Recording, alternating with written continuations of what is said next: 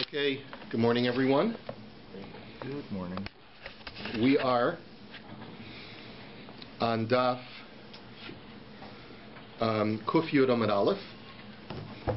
We're learning about snakes, and we're going to learn a little bit more about snakes today. But yesterday we were learning about a fellow who got bitten by a snake and was not zoicha to be saved from the snake bite. And the Chazal concluded, bless you, that it was because he had been poretz geder. He had violated one of the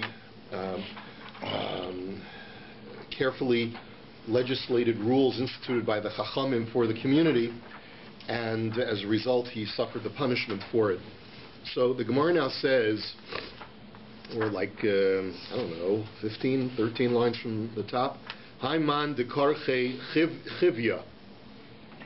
Well, if a person finds himself in the uncomfortable position of being wrapped around by a snake, what should he do? How do you escape a constricting snake around you? So linchos lamaya, you should go into a body of water. I guess maybe people can carry him there if he's stuck. V'lischof dikula aresha ulahad kemine. Take a basket, put it over your head, so that as the snake continues to slither its body around you and work its way up towards your head, it'll instead wrap itself around the basket. Rashi explains that you can't grab a snake by the body because that's only going to get him more upset. So what you have to do is just let him slither onto the basket that's over your head, and then v'chisalik iluye lishti yelamayla v'lislok v'lesi. And then once it's on the basket and off of your body, throw it quickly into the water and hightail it out of there. Right? And then you'll be okay. Haiman demikni bechivya. If a person knows that a snake is upset with him and is pursuing him, snakes are attributed by Chazal as having a superior kind of intelligence. Whether it's instinctive or not, I don't know. But the point is that once a snake gets your scent, he's going after you. He's going after you with a vengeance. If he doesn't like you, right? So iika chavre bahadei lirkave arba garmidi. If you want to shake off your scent, so if you're traveling with a friend, put your friend on your have your friend put you on his shoulders and walk 4 amos, and that way it'll break your trail. The ilo lishoar nagra.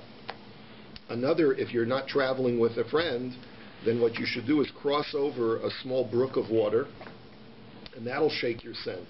V'ilo li'aver nahara. And if that doesn't work, or if you don't have that available to you, then you have to pass through a river in order to break the scent. Uvalelia losve lepuria arba chavisa v'nigni bekochvi. At night, if you know that a snake is still after you, right? You're like the fugitive running away from the snake. So then you should take your bed, and on the 4 bed legs, you should put 4 buckets of water. And then sleep under the stars. Rashi explains, because snakes are very cunning, and he may climb onto the ceiling and jump on you from there. So if you're sleeping under the stars, the only way for him to get to you is by slithering up the bedpost. Now you've got the water there, so that's one deterrent. And then velesi dalad shunri v'lisrinu be'arba'a kari depuria. And then take 4 cats and tie them to your 4 bed legs. Velesi shachvi, and then you should take rustling brush and put it all around you. Velishti hasam b'chishama kali achlile, and then place it all around so that when the snake slithers in, he'll make a noise. The cats will hear him and they'll attack him and they'll eat him. Fine, all right. Haiman is sort of like survivalist Gemara, right? Haiman derohid abasre lirhit bechalasa. If a person is being actively pursued by a snake, or as you see the snake coming after you, see if you can run into sand, because snakes don't slither well in sand, and that'll slow them down. Hai itza, dechaz yechivya v'lo yada iyahiv daite iluya ilo yahiv daite iluya. Now, the Gemara also ascribes to snakes something that is ascribed to the original serpent by Chazal, and that is that snakes have a sexual craving towards human women. And as a matter of fact, Chazal say that the reason why women menstruate is because the Nachash inserted himself sexually into Chava, and that is what caused her to menstruate, and all women from that time to menstruate. And Chazal, and I don't know whether there's, I think that this is part of not just Jewish literature that you can find this, but I think this is found in a lot of medieval literature, the same concept. I haven't researched it. Alexander the Great's mother, right? Olympius? Oh, is that right? You say that he was a product of that? Oh, I didn't know Yep. that. Okay, that's very interesting. Okay, thank you. Yeah. In any event, so you have to be careful. If a woman is being pursued by a snake, then she has to be wary that may not be there to kill her, but he may be there to have his way sexually with her. So therefore, tishlach mana v'nishtaye kameh. So she should take off an article of clothing and throw it in front of the snake. Imichrach behu daiti iluya v'ilo lo yohiv daiti iluya. And if the snake wraps itself around her clothing, then that's a sign that the snake is after her in a desirous fashion. And if not, not. I guess she should be insulted if he's not, you know. But I'm not good enough for the snake, right? So anyway, so Maita Kanta, Tishamesh Kameh. So what's the remedy? In other words, if she finds that the snake has this amorousness for her, she should have relations with her husband in front of the snake, and that the way the snake will feel jilted and he'll say, she's already got a guy, she doesn't need me. So Ika da Amri Kol Shekain de Takif Le Yitzrei. So others learn, say, no, that's the worst thing to do, because then the snake will only feel a greater desire for her if he sees her involved in a sexual act. So Ela Tishkol Mimazia Umitufra Betishti Be Vitema Dishtana Ana. But rather what she should do is she should cut some of her hair and her fingernails off, throw them at the snake, and say the following incantation. She should say, I'm a Nida. Now, it's not like Rashi says, it's not that we're expecting the snake to understand and say, if that's the case, then I'll find someone else. The snakes don't understand, at least according to Rashi, but rather it's incantational in nature. There's a supernatural effect that this will have on the snake to shake him off her trail. So, Hai Itza, the Ayil Bachivya, if a woman is being pursued by a snake, I'm sorry, not that she's been penetrated by a snake. The snake has entered into her sexually. So what is the remedy? How do you get the snake out now? So the Gemara says, Lifsa velosvuha atarti chavisa. Well, first of all, she has to spread her legs in preparation for the snake to come out. So what we do is we have her put her both 2 feet in 2 barrels. So that'll cause her legs to remain spread. Velese bisra shmeini vilishta agumre. Then what you do is you take fatty meat and put it over hot coals so that it'll create a very pungent fragrance. And then velese agna de tachli rechamra richtana. And then what you do is then you bring a sort of a kind of white a cress in a basket, and you bring a wine that is very pungent. Velosvu hasam velitrukinu bahadi hadadi. And then you place the woman right there, or you place the ingredients right there in front of her, and you mix them together. And velinkot sivsa biyada.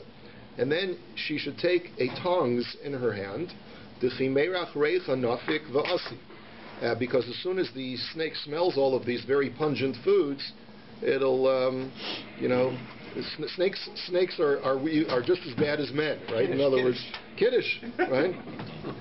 The one thing more powerful than the love of a woman is, food, right? So therefore, the snake will come out, and then velishkale veliklaye benura, and then she'll be able to grab it with the tongs, and she should immediately thrust it in a fire, right? Because the ilo hadar iluya, because if not, he'll want to come back to her. Rabbi, okay. I'm sorry, could we learn in the mirror of my mother? Yes, absolutely. Her name? Frimsha Bashraga Faivish. Frimsha Bashraga Faivish. Neshama should have an aliyah. Amen. Okay, we now go and we continue along in the Mishnah. The Mishnah had said... That's a good question. I don't think there's ever the same concern of a female snake running after a man. We don't find that. It's only a male snake running after a woman. It's a valid question. The Mishnah had said that kol ha'ochlin, all foods are allowed to be eaten on Shabbos, even if you're eating them primarily for medicinal purposes, because it's a food item, it's not a medicine item. and therefore it doesn't fall under the rubric of the Gzeira of Shchichas Samamonim that Chazal made. So, and the same thing was true by beverages. It's got to be a normal beverage, got to be a normal food. So the Gemara says, Kol ha'ochel lusuyei mai. Why did the Mishnah say all foods? What is that coming to include? Lusuyei tchul l'shinayim v'karshinu livnei me'ayim. The answer is that it's coming to include spleen. So the Gemara in Brachos had said that for certain parts of your body, the spleen, eating the spleen is healthy. For other parts of your body, it's unhealthy, because spleen is healthy for your teeth, but it's unhealthy for your kishkas. And karshinin, which is a certain kind of vegetation, which I think someone told me this morning in art school, is called vetch, right? So I don't know what that is, honestly. It's some kind of vegetable. So, or some kind of leeks. Okay. Anyway, okay. Thank you for that. Is that who's that? Steinsaltz? Okay. Is our snake finished? Did we just switch topics? Yeah, we're done with snakes. If you want more about snakes, we'll talk later. All right. And the Gemara says that this karshinin is just the opposite. It's bad for your teeth, but it's good for your intestines. So even though one could have argued that since these foods are unhealthy for certain parts of your body, then it's clearly indicated that you're taking it for medicinal use. Nevertheless, and sometimes people eat it stam as a food, then it's permitted to eat it on Shabbos. Kol hamashkin la'asuyei mai. And when you said all beverages are permitted, what were you coming to include? La'asuyei meit slofin b'chaimetz. People would typically, they would pickle caper flowers in vinegar or brine, and you could drink that brine, because even though it's not so common to drink it, but some people, it's like drinking pickle juice. Some people will drink it, so therefore it's okay. So Amalei Ravina Larava, Mahu Lishtos Mei Raglayim b'Shabbos. So he asked him, is a person allowed to drink urine on Shabbos? Because urine was known for its medicinal powers. So Amalei Tanina Kol HaMashkin Shosa Mei Raglayim Lo Shosu Inshi. So he said to him, no, that's not okay, because only normal beverages are permitted, and the urine is not a beverage. The only time you drink urine, I hope, is for medicinal purposes. Okay, chutz mimei dekolim, except, says the Mishnah, the thing that you're not, the food that you're not, and the beverage that you're not allowed to drink is palm tree water. Now, what is palm tree water? What is it used for? So the Gemara says, Tana chutz mimei dekarim. We have a brisa that says not mei dekalim, but rather mei dekarim with a reish. So man detana made dekarim shehem dokrim es hamara. If you learn that it's a reference, if you learn it with a reish, the reason it's called dekarim is because the word doker is to stab or to incisively, be able to get through. So it's doker es hamara. It sort of stabs the bile. Or stabs the gallbladder, meaning that it's, as we'll see, it has a very strong laxative effect. Umanda Omar dekalim shiyotzin mishnei dekali. And if you learn that it's dekalim with a lamed, it's because this water can be found in a certain place that rests between two palm trees. And the Gemara explains, Amar Rabba Bar Bruna Tarti Toloi Ika b'Marava. There are two, famous palm trees somewhere in Eretz Yisrael. V'nafka ena demaya bibeinayu. And there's a spring or some kind of oasis that flows between these two trees, and that's where we harvest this mei dekarim or mei dekalim. So kasa kama mirafi, if you drink 1 cup of it, it'll loosen your stool. It's a laxative. Idach mishalshel, you drink 2 cups, you get diarrhea. And v'idach kihechi da'ayli hachinavki. You drink 3 cups, then whatever comes in, it'll come out just as clear the other end, which could be very potentially dangerous. I mean, diarrhea is a killer in third world countries because it dehydrates. Amar Ula lididi shasi shichra de bavloi umali minayu. So Ula says, what do you need made the column for? I drink Babylonian beer, and that's just as powerful of a laxative for me as all this stuff that you've been describing. But that's only provided that you haven't had Babylonian beer in 40 days. But if you drink it regularly, then it loses its laxative effect. Rav Yoseph Omar Zaysom HaMitzri. So Rav Yosef now describes another kind of curative beverage called Zaysom HaMitzri, which was discussed in Maseches Brachos, and the recipe is as follows: Tilsa sari, v'tilsa kortimi, v'tilsa milcha. You put in 1/3 barley flour, 1/3 saffron, and 1/3 salt. I guess you mix it in some kind of solution and you drink it that way. Rav Papa Amar Tilsa Chiti v'Tilsa Kurtimi v'Tilsa Milcha. He says no. The correct recipe is 1/3 wheat flour, not barley flour, 1/3 saffron and 1/3 salt. V'Simanech Sisani. And the way to remember who says what is that Rav Yosef, whose name is with the Samech, is the one who includes Sari, which is another S Samech sound. Sari, not Chiti. And therefore, Sisani is the cup that you drink it in. So if you want to remember that Rav Yosef is the one who says Sari, just think about the cup that you drink the Zisam HaMitzri in. V'shasi luhu bein dabcha le'atzarta. And people typically drink this beverage between Pesach and Shavuos. And the kamit marfile udarafi kamit le. For people who are constipated, it acts as a laxative. And for people who have the runs, it acts as a, what's the opposite of a laxative? Binder. A binder. Thank you. Right. You know what else is a binder? Cling peaches. It's an old line from the 2,000-year-old man. Okay. The kos ikrin. The kos ikrin. So the Gemara had said another thing. The Mishnah said that another thing that you're not allowed to drink on Shabbos is kos ikrin. We had said that the word ikrin many times in Chazal means a sterilizing potion. Rashi doesn't translate it that way in the Mishnah. Rashi translates it as an herbal elixir that has roots, herbal roots in it, from the word ikar, which means a root. The word ikrin could also mean oker, that it uproots a person's ability to reproduce. The Gemara will explain what this means shortly. Maikos ikrin, what is it? So Amar Rabbi Yechanan, Lesi Miskal Zuza Kuma Alexandria. What you do is you bring 1 zuz weight worth of a sap that grows in Alexandria. The Miskal Zuza Gabya Gila. Then you bring another zuz weight worth of a certain kind of oriental saffron. Umiskal Zuz, a Guba Galia, is alum. It's a different kind of herb. Umiskal Zuza Kurkuma Rishka. Then you bring another equal weight of this oriental saffron, v'lishachkinu b'hadi hadadi, and you mix them all up, you grind them all up and mix them all together.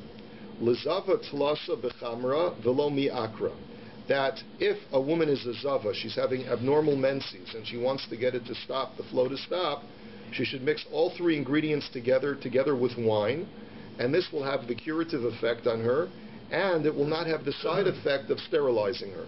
However, liarkona, but if a person is suffering from jaundice, which the Gemara we'll see later on, is associated with some kind of fever, and it turns his skin yellow or green, so you should take 2 out of those 3 aforementioned ingredients, mix it b'shichra, mix it with a beer, umi akir. It'll cure you, but it'll also sterilize you. Now, let's explain more carefully. For a woman who's got abnormal menses, she should mix all 3 ingredients in wine, and it will not sterilize her. The ilo, but then the Gemara says, if it doesn't work, you see, the ilo could mean one of 2 things. Ilo means either it doesn't work, or it could mean if you don't have it available. That could mean one of those 2 things. But if not that, so then, Lesi Tlasa Kapizi Shamchi Parsoi, then you should get 3 containers, each container holding 3 loaves, of Shamchi Parsoi, of Persian onions, Vinishlob Bechamra, boil them in wine, Vinishkaye, and then give that person to drink, Vinei Malay Kumi Zovayach, and say to her, arise from your menses. V'ilo losva parshas drachim v'linkita kasa dechamer biyada, and if not that, then place her on a crossroads, put a cup of wine in her hand. V'leisi inish me'achura, person should come up from behind her v'liv asa and frighten her, scare her. V'leimala kumi zovayich, and say to her, arise from your menses. V'ilo leisi buna de kmona, ubuna de marika, ubuna de shavlilta, and if not that, then you should take a fistful of cumin, a fistful of saffron, a fistful of fenugreek, vinishlock bechamra, boil that in wine, vinashkiya, and give her to drink. V'nei mala kumi zavayach, and say arise from your menses. V'lo leisi shitin shiri dedana, and if not that, then you should take 60 seals, the sealant. I guess maybe it's the wax or the clay seals, and what you do is you soak them, and they become soft. V'lishfaye, and then you should rub her with those seals. V'lei mala kumi zavayach, and say to her, while you're doing that, arise from your menses. V'lo leise pashtina v'lishlok b'chamra v'lishvaye v'nei mala kumi zavayach. Then the alternative to that is what you do is you get a pashtina, which Rashi says is a low-growing grass, boil it in wine, rub it on her, and say the same thing. V'ilo, and if not that, then leisi charnuga dehigsa rumisa, then you should take some grass or some brush that grows from a certain kind of bush, v'likli, burn it, v'lispa b'shacha ki dekisna, and then place the ash from that burnt brush in linen rags, b'kaita if it's summertime, and b'shach ki da amar gufna b'sisla, or if it's wintertime, put it in a cotton rag, and then I guess it doesn't really say what to do with it, but the presumption is that you place it upon her, tie it around her, whatever it is. V'ilo, and if not that, lichri sheva biri, v'liklil behu, that if what you should do is you should dig 7 holes in the ground. V'likli behu, and then v'likli behu shabeshta yalda de orla, and then you should place or burn into those 7 holes 7 branches of newly growing within the first 3 years, so they're orla of vines, and v'linkita kasa de chamra biyada, and she should hold, while she sits on each hole, she should hold a cup of wine in her hands, v'lukma meha v'losva aha, v'lukma meha v'losva aha, and she should sit briefly on each hole that has the branch in it, arise, move over to the next hole, and so forth. And ve'akol chada v'chada le'mala kum mizavacha, and for each hole that she sits on, you say once again, arise from your being a zava. Ve'ilo laisi smida v'liska mipalga l'tasoy, and if not that, so then take white flour, smear it all over her lower body, from the bottom of her body downwards, from the midpoint of her body downwards. And say the same thing to her. If not that, then take an ostrich egg, v'likli, and burn it.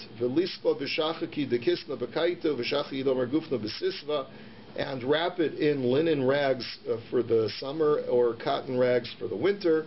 And if that doesn't work, then liftach lo chavisa de chamra lishma, then open up a new barrel of wine for just for her. In other words, opening up a new barrel is not easily done. It's very expensive. So I guess you try all of the other crazy things first. And I said, hey, wait a minute, did we open up a new barrel? Get her drunk. No. It's not to get her drunk. That's not the objective. The objective is there's some kind of supernatural effect that if you open up a new barrel. But you're right, Mendel happens to be right. Rashi says, Yayin harbe tishta tamid. She should drink a large quantity of wine, and maybe that'll help it. That'll dislodge the menses from her. V'lo linkit sha'arta de mishtakchas bekfusa de kud mechivra. Another option is that she should take the barley kernels that she can find in the dung of a white mule. If she holds it in her hand for 1 day, then the menses will stop for 2 days. If she holds it in her hand for 2 days, the menses will stop for 3 days straight. If she holds it in her hands for 3 days, it'll cure her permanently. You know what happens if she holds it for 4 days? Her husband will divorce her. Right. Anyway, let us go on. So the Gemara now says, liarkona train b'shichra umiyakir. So we had said before that if a person has this kind of feverish jaundice, then he should take 2 of the aforementioned ingredients for this elixir, and you mix it with beer, and it'll cure you, but it'll also sterilize you. So the Gemara says, V'ilo, and if not that, Laisi Reisha Dishibuta de Milcha V'lishlok B'shichra V'lishtik. You have another option. You can take the head of a fish known as the shibuta fish. I once tasted a shibuta fish. The Gemara says elsewhere that, I think we're going to see it in Shabbos, that HaKadosh Baruch Hu creates a permitted food for every food that's aser, and for pork, you have the shibuta fish, which tastes just like pork. So I tasted a shibuta fish, which can only be found in a river in Turkey. The two Ari Zivitovsky and Ari, the two scientists from Israel who go around the world searching for these kinds of exotic things.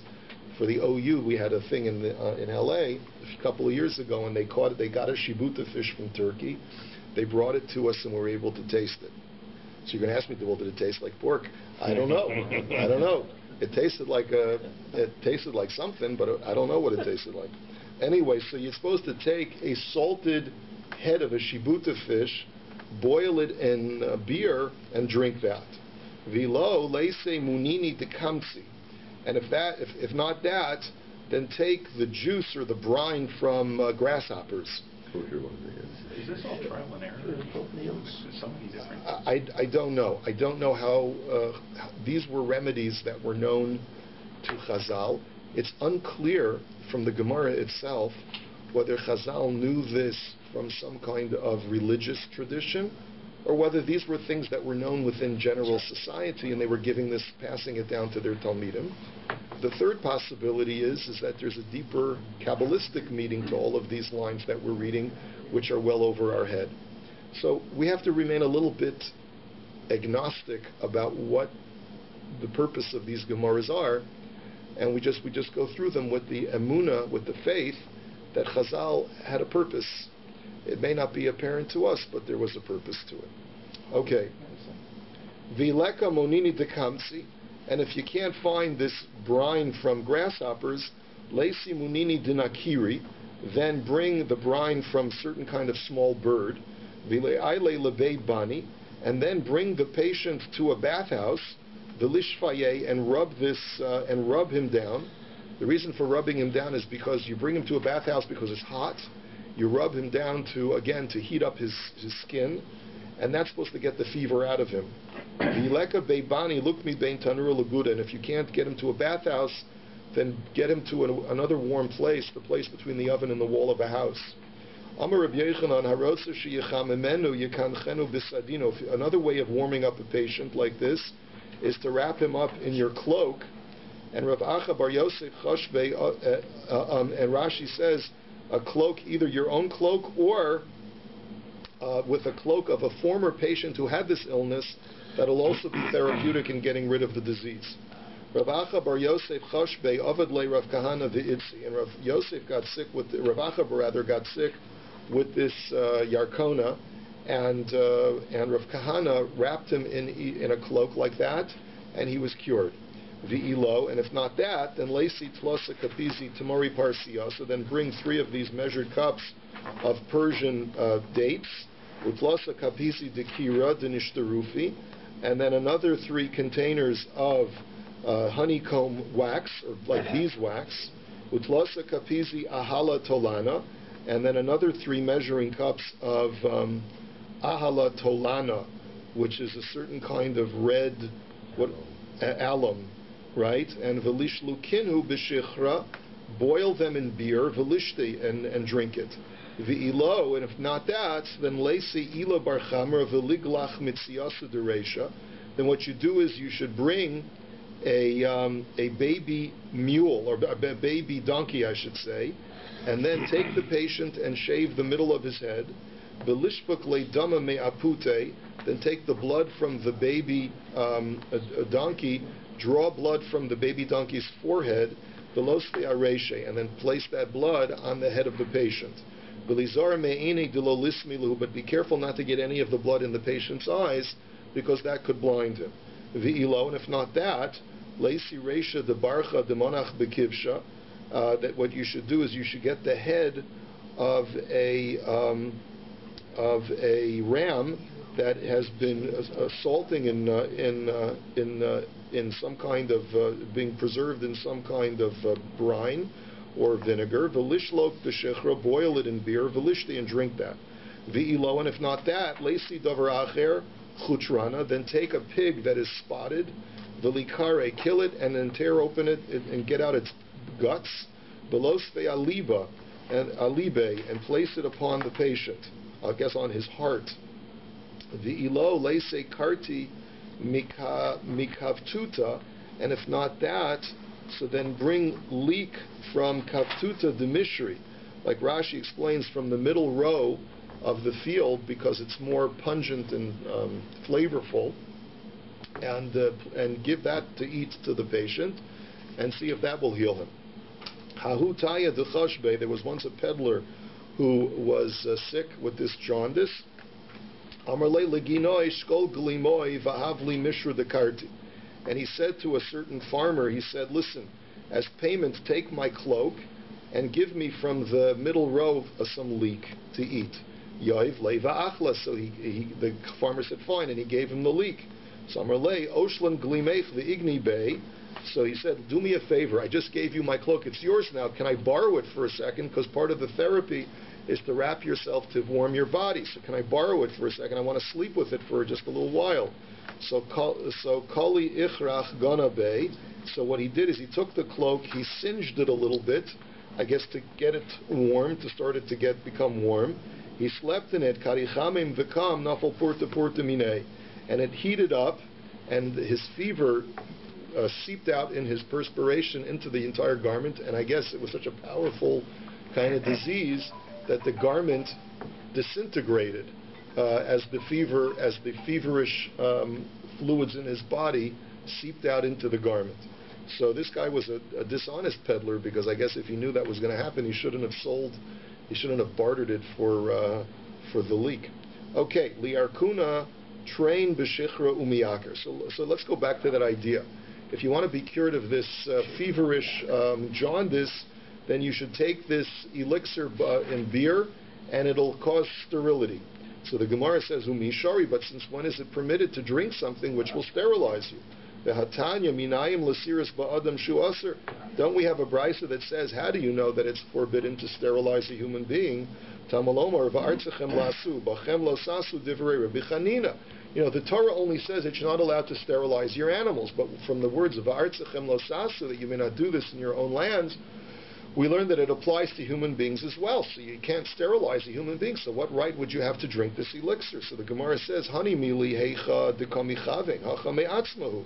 But he says, but that's only forbidden to sterilize if that's your primary intent. But here it's happening as a side effect, and therefore it's okay. The Amar Rabbi Yochanan harotza sheyasaris tarnagol yitel karbalto umistaris me'elav. As Rabbi Yochanan said, that if you want to sterilize your rooster, he says it's not really so much that it's a side effect, but it's not happening as a direct cause of actually removing the sexual organs. And same thing is that if you have a rooster and you want to sterilize it, but the Torah says you're not allowed to sterilize a rooster, so what you can do is you can just remove the comb that's on his head, and that causes him to become impotent. So that's a form of sterilization which is not prohibited by the Torah. So the Gemara says, but wait a minute, but still that's not comparable to our case, because the Ha'amar of Ashi, Ramos Ruchahu Dinakitale, you've taken away his virility.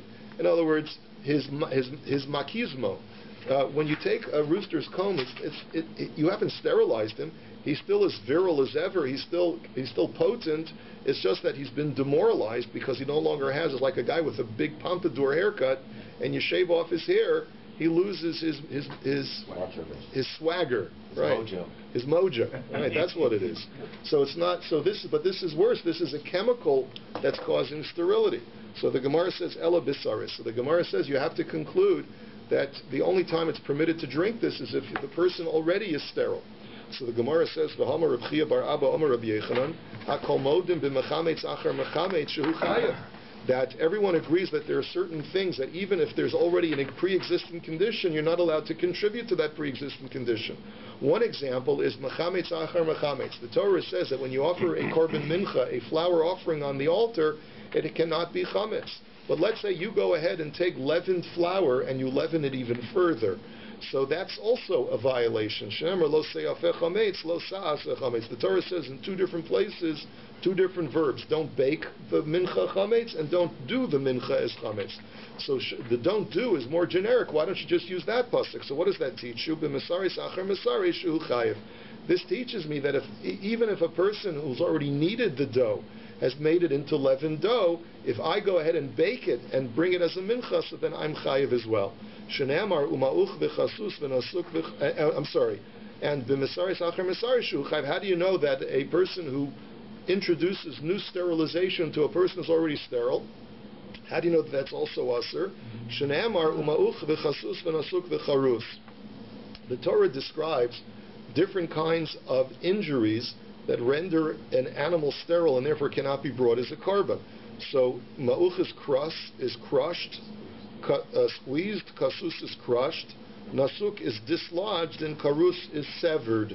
Now nasuk means completely removed, where the testes are completely removed, and karus means that the testes are still there, but the vas severans, I think it's called, which is the artery that brings the semen into the flow to the genitalia, is severed.